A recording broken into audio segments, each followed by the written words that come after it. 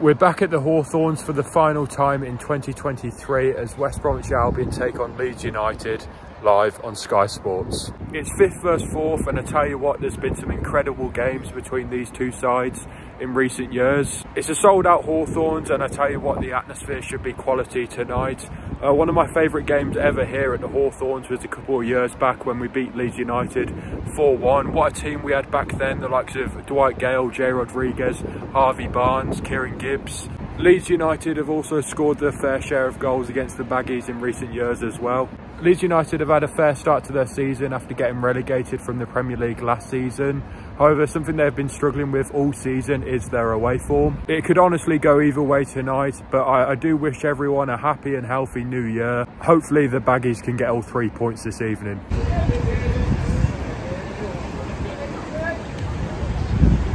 Tonight, Albion will pay tribute to all the Albion fans and people connected with the club who have sadly passed away in 2023. My own Uncle Peter will be on the big screen this evening as he sadly passed away this year. He's a big Albion fan and a season ticket holder. So I'm here with George, recognising West Brom Fan TV. What's your score prediction tonight? I'm going for a 1-0 win tonight. Usually I'm a bit boring. Usually I say a 1-1 draw, but I've got a feeling. I don't know why. You know, Leeds been a bit ropey, obviously losing out on the keeper and that, and obviously they're coming with all that quality. They're probably going to be maybe a little bit overconfident in a way, thinking they're going to beat us. And I think that, yeah, why not? Why would we get a win? I must ask you as well. Last game of the calendar year. How would you say the year's gone for the Albion? It's gone really well, to be fair, considering behind the scenes Carlos has done the best he can. The players are all playing really well, to be honest. Maybe away from home we could do a little bit better, but on the whole it's been pretty impressive really. And obviously we've only lost 2 games here all season, is that right? Yeah. Huddersfield and Leicester, yeah. That's it. That's fantastic really, can't really complain too much, and hopefully when these new owners come in, if they do, then we'll progress even further. So here with Harvey, got Leeds United tonight. What are you thinking? I feel there's a sense in the air that there's going to be a pretty big win for the Albion. I believe this is a game where it's 4th v 5th. I think Leeds are that way in the table, 3rd or 4th. Southampton are currently winning, so they are probably there at the minute. Yeah, but there's something in the air where I've got a feeling it's going to be similar to the game in 2019, just only less goals because obviously it's more of a difficult Leeds United team, but I feel like 2-0 Albion is probably the right result in my own. Last game of the calendar year, how do you think the year's gone for the Albion? The year for the Albion's gone pretty well. To say, like I said last time, based off last season, it was a pretty rough start, 23rd in the league, and the start of this season, playoff spot already, gives a little head start for the rest of the season. You know, we're halfway through. Is the other half of the season at the end going to be an extra 2-3 games in the playoffs, or will we stay down?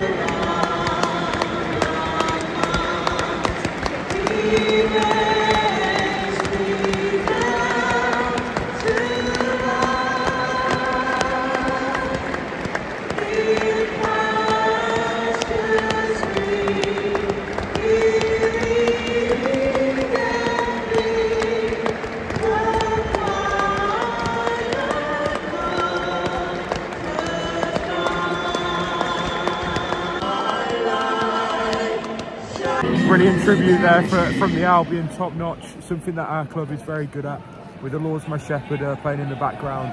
Really well done.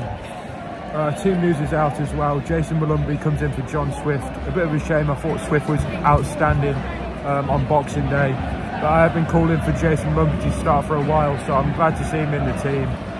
Semi Ujai comes in for Carl Bartley as well. Other than that, it's a very strong Albion side.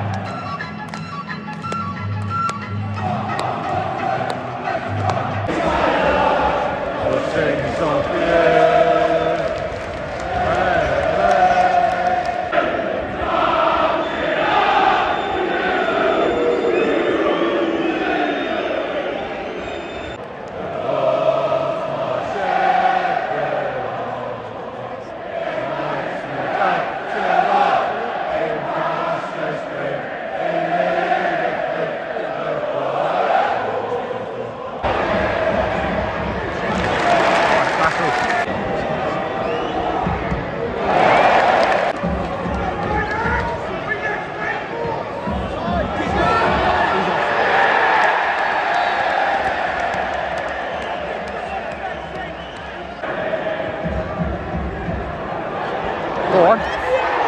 Yo!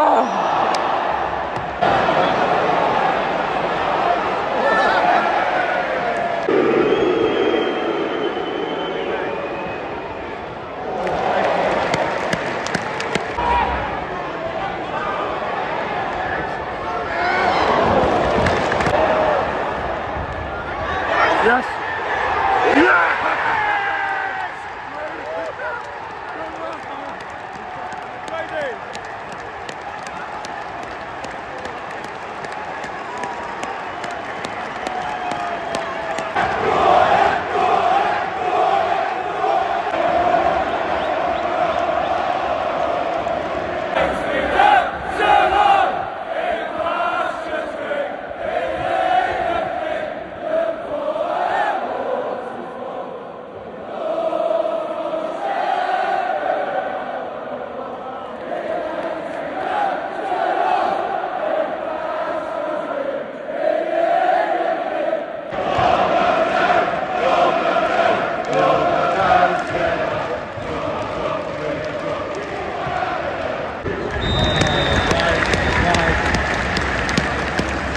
Half time, 1-0 to the Albion.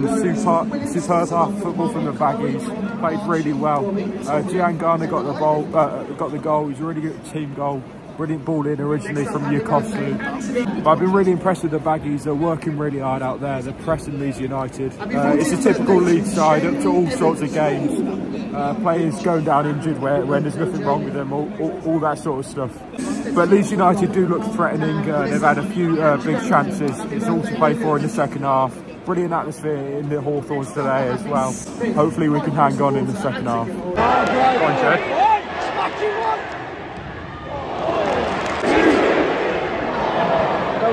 Go on. Yeah.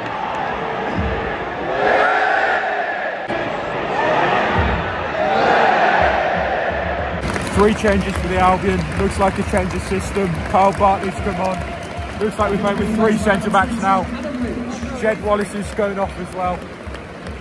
He's down injured for a bit of time, but hopefully he's all right. Adam Reach is coming on. First time since he's returned back from injury. About half an hour to go. Still 1-0 Albion. Kip Ray back post. Go on, go on! Surely. Super Bobby China, sing song, yeah.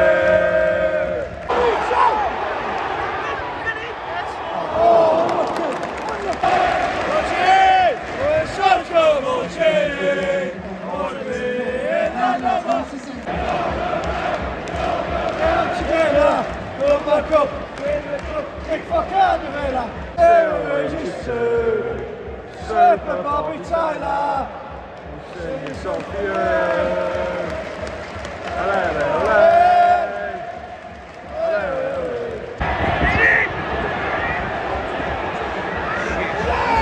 Well, right. 89 minutes on the clock.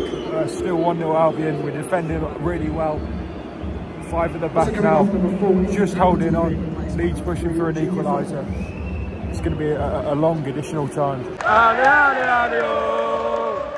West Brom FC from the back country.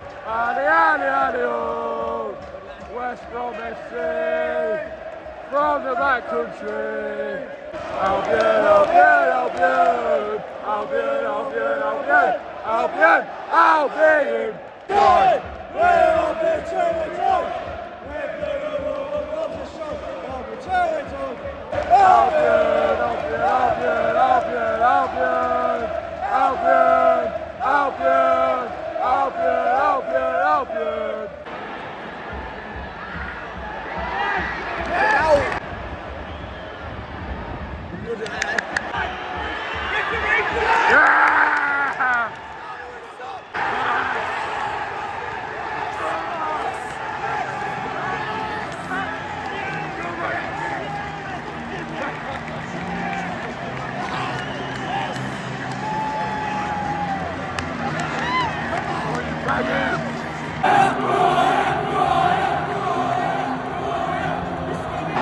Come on, Jed!